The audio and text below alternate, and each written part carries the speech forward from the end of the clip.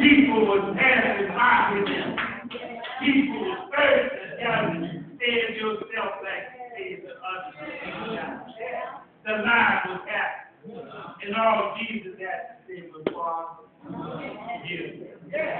But they know not what they do. And then they tell me that there was an hour that came from 3 o'clock to 6 o'clock, where the sun refused, where God turned his back on himself, where the world got so dark that even the tongues got away.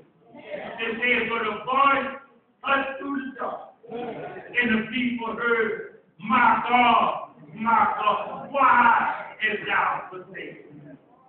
Yes, they were still fighting that down. And the devil heard him cry out among the kids. He thought he had won. Later on, Jesus said, it is finished. He hung his head, and he died. Now, the line of the world thought the line of Judah was all over. Because when they took him down to the cross, they put him in a forest. He lay in the tomb for 3 days and 3 nights. The Bible said, but early, the first day of the week. I said, early, the first day of the week. He got up with all power in his hand. He said, yes, where is thy stable rest?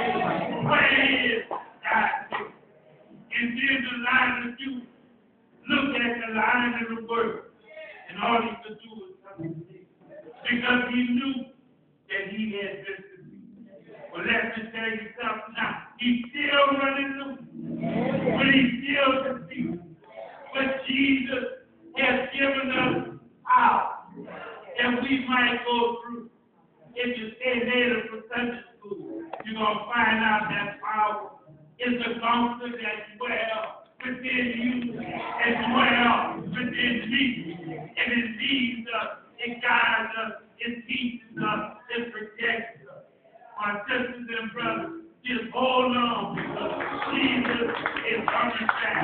This is forever.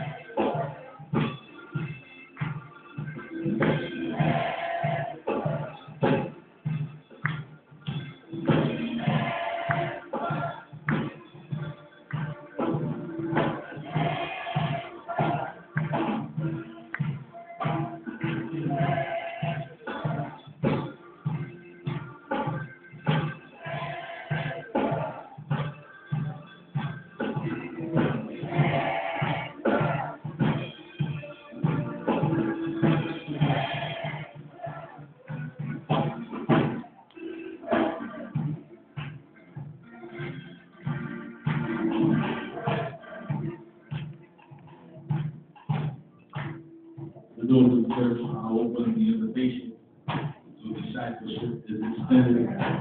For God so loved the world that he gave his only begotten Son, that whosoever receives him should not perish, but have everlasting life. Step one this morning, the Lord is calling.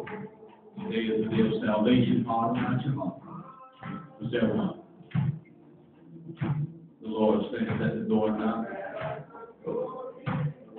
Step one.